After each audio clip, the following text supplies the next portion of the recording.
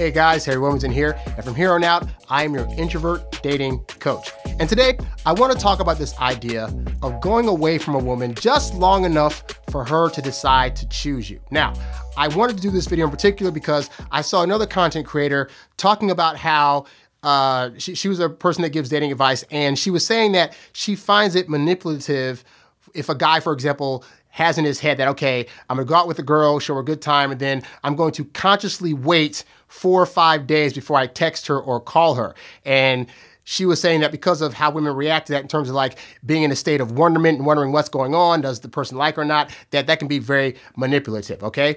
And I want you to understand that as you're learning things on this channel, where I talk about things like being more patient or holding back or not trying to have a date with her every day despite how much you like her or not trying to call or text her every day, that as you're hearing these things, you might think to yourself, well, I'm a person that if I get a text right away, I'm going to want to respond back if I'm not busy. Why would I want to wait? That's manipulative, okay? But think about this. If you were right now in your life a legit busy guy, and you went on a date with a woman and had a good time, and then because of how busy your life was, you weren't able to get in contact with this woman for 4 or 5 days before asking her for another date. If she had a high interest in you, do you think that would be something that would turn her off? I know from my experience, just by accident originally, but then as I got more conscious of it, I realized it was not. What I also realized is this, is that I'm actually not doing any favors for the woman that I'm dating if I am constantly in front of her face, if I'm trying to text her all the time, if I'm trying to call her all the time, if I'm trying to now galvanize her time after 1 or 2 dates to be able to try to see her all the time. That's actually a thing that is not fair to a woman because she has a life going on outside of you way before she met you. And more importantly, most women are gonna actually be stressed out when you do this, when you're trying to contact them all the time, when you're trying to get all 10 of their social media accounts so you can hit them up on every single one, when you're trying to like all their pictures and all stuff. Like all this stuff claims too much too soon. But there's another important aspect that you're not thinking about, which is aside from you coming off as needy, as desperate, as a little too eager, as freaking her out because you've already made that decision about how much you like her, the real thing here is this, is that ultimately,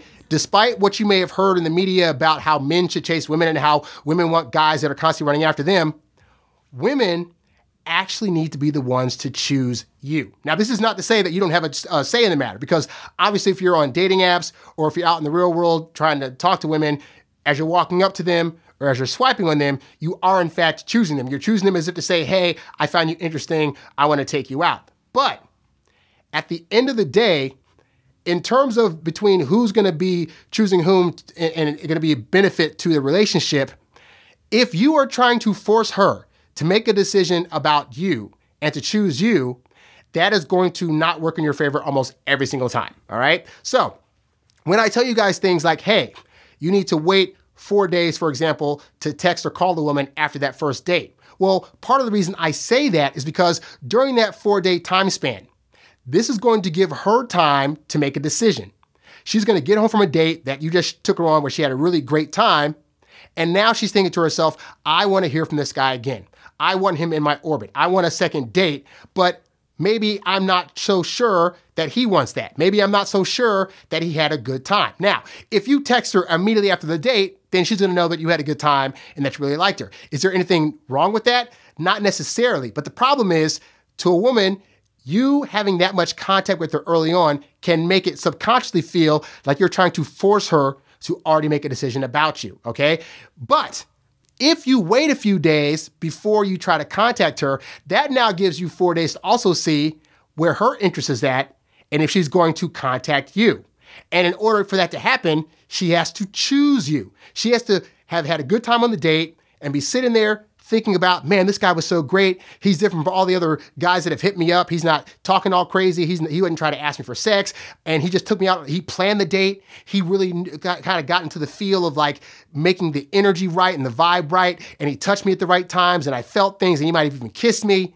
And no other guy I know is doing this. And I'm not hearing from him.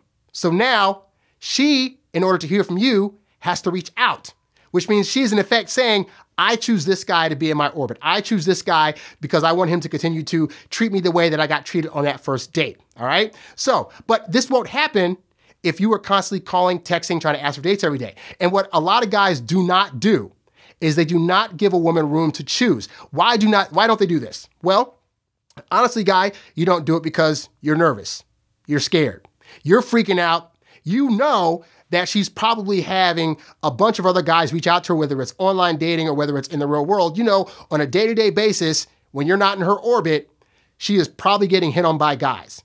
And that scares you. And that scares you because you're thinking, if you're not constantly putting up some kind of show in front of her, that one of those other guys are going to walk in her place and she's going to choose them over you. But let me tell you something, guy. Here's the thing that you don't get, is that women's reality of dating is dramatically different from ours. And I think a lot of times men project onto women how we would date and think that they're going to do the same. So for us, if we had women constantly throwing themselves at us, chances are you'd probably be knocking down every single woman that came to your door. So you're thinking a woman's going to be the same. But women deal with relationships and attraction and who they let into their circle a lot differently because they have more safety precautions than we do, and they have to really look out for, are all these guys that are trying to hit on me really good guys? Are all these hundreds of guys that want me going to be guys that aren't going to beat me, abuse me, sexually take advantage of me? Are they going to be ones that are going to be trying to put me in my place? Are they going to be jealous? Are they going to be, mean to my friends or waiters or whatever? Like, there's so many other concerns. So while you would say, hey, every girl that comes this way that wants me, let's have at it, most women are like, whoa, I have so many options coming to me. I know that it is not in my best interest to take all these options. So let's say a woman goes out with you and 9 other guys this week, all right? Well, these 9 other guys are going to mess up. They're going to say some crazy stuff on a date that's going to make her feel that ick factor, which means she's going to want them to stay away. They're going to ask her to plan the date. They're going to try to get her to split the bill. They're going to try to touch her too soon or take her back to their place too soon.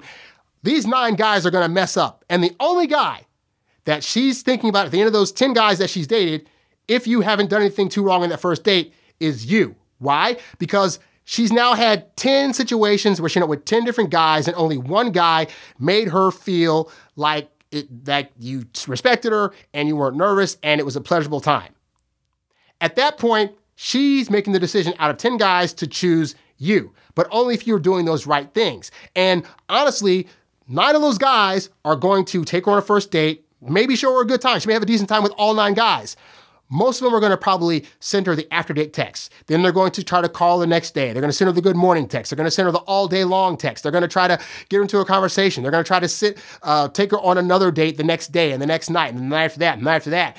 And all these guys are going to crash and burn because they weren't patient enough to let her choose them, okay? So you don't lose any points in this game if you take a girl on a great date and then wait a little bit. You don't lose any points if you only plan 1 or 2 dates a week when you're starting out and then let her come to you one day and say, hey, I know we've been on like a date this week already, but let's have another date. Why? Because she's now choosing you. When you leave space for a woman to choose you, only good things can happen. Because as I always say to you guys, if she's chasing you, she can't be replacing you. Meaning, if she is choosing to spend time with you, then there can be nothing in her head that is trying to push you away. But if you don't allow that room for that thing to happen, for her to make the decision to constantly say, it is now my decision to want to continue to hang out with this guy, and then she's going to reach out to you, and then she's going to start trying to give you suggestions of things to plan, that's going to be the easiest way for you to be able to get more dates and to stay multiply dating this one woman to the point where she wants to get in a relationship. And even with that, the part where when you're taking a woman out, the worst thing you can do as a guy is try to rush it into a relationship, to try to be like, hey, so we've been dating for like 2 weeks and we should already be boyfriend and girlfriend. What's up? That is not how this works. As I've told you guys, on average, it takes 2 to 3 months for a woman to solidify her feelings. But at the point where her feelings are solidified, this is another example of where you don't bring it up. You let her come to you and say, hey, what are we? What's going on? Are you seeing other people? I want this to be a thing.